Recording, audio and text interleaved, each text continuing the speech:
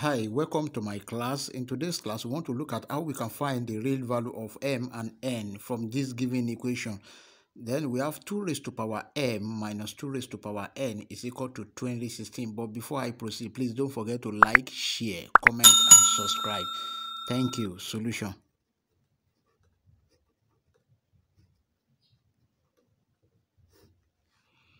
The given equation we have 2 raised to power m minus 2 raised to power n is equal to 2016. And the question says we should find the real value of m and n. This implies that we know 2016, 2016 is greater than 0. Then we have 2 raised to power m is greater than 2 raised to power n, because this is 2 raised to power m plus 2 and this is minus 2. Then this implies that we have m is greater than n. You now said let m is equal to what? N plus k,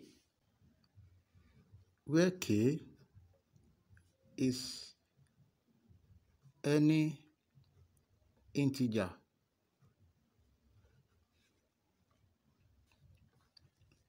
Then this implies that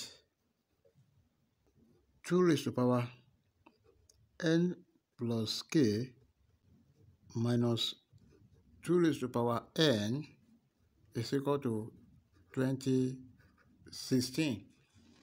Then this can be write as we have 2 raised to power n dot 2 raised to power k minus 2 raised to power n is equal to 2016. But something is common. We have 2 raised to power n is common. Let's factor it out. We have 2 raised to power n into 2 raised to power k minus 1 is equal to 2016. Then, but 2016 can be expressed as 2016 is equal to, we have 32 times 63.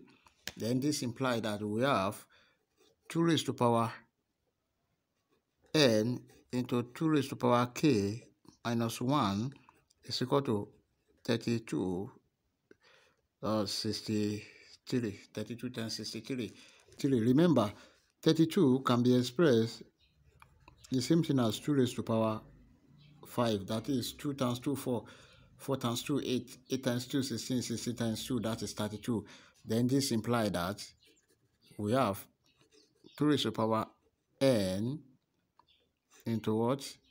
2 raised to power k minus 1 is equal to 2 raised to power 5 multiplied by 63. Then from here, you can see that we have 2 raised to power n and 2 raised to power 5. We have 2 raised to power k minus 1 and 2 raised to and 63. Then this is what? This one is even. Then because of 2 raised to power k minus 1, it's now odd. Then this one is even. And here is what? Odd. Then let's compare. This implies that we have 2 raised to power n will be equal to what? 2 raised to power 5, or then 2 raised to power k minus 1 will be equal to what? 63. So let's say this is first case. Let's say this is second case. Now, then from the first case here is 2 raised to power n is equal to what? 2 raised to power 5. But they're having the same base. This is 2 and this is 2. Then n is equal to what? 5. Our n is 5. Then from the second case, we have 2 raised to power k minus 1 is equal to 63. This implies that we have 2 raised to power k will be equal to what? 63. If this minus 1 cross the other equal side, it will become plus 1. Then 2 raised to power k is equal to what? 64. And 64 can be expressed as 2 raised to power 6. Then this implies that 2 raised to power k is equal to what? 2 raised to power 6. They have the same base. Then k, our k is equal to 6. But m is equal to n plus k. Then we know the value of n. Our n is equal to what? 5. Then and our k is equal to 6. That is k here, we have it as 6, and we already know our n here should be what? Equal to 5. Our n here is equal to 5, and our k here is equal to 6. Then we said that our m is equal to n plus k. So we want to find the value of m now. Therefore, m now be equal to what? 5 plus 6, which is equal to 11.